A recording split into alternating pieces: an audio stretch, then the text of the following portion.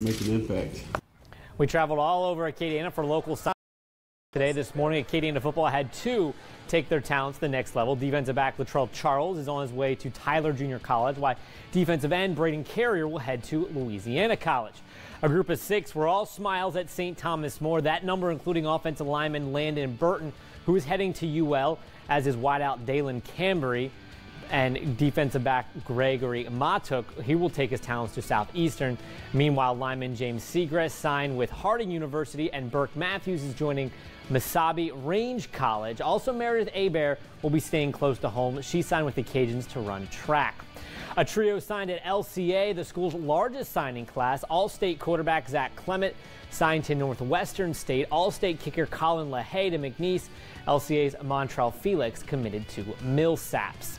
At Karen Crow, a group of 5 football Bears signing as well. Theonte Allen is heading to Louisiana College. Austin Bro and Artrell Marks are traveling to the West Coast to attend Antelope Valley College. And Kyron Como plans to play at Pierce College. And Cody Alford signed with CMP Prep. Cannon Leon was the center of attention at Lafayette High. The wide receiver was one of several in the area to make it official with Louisiana College.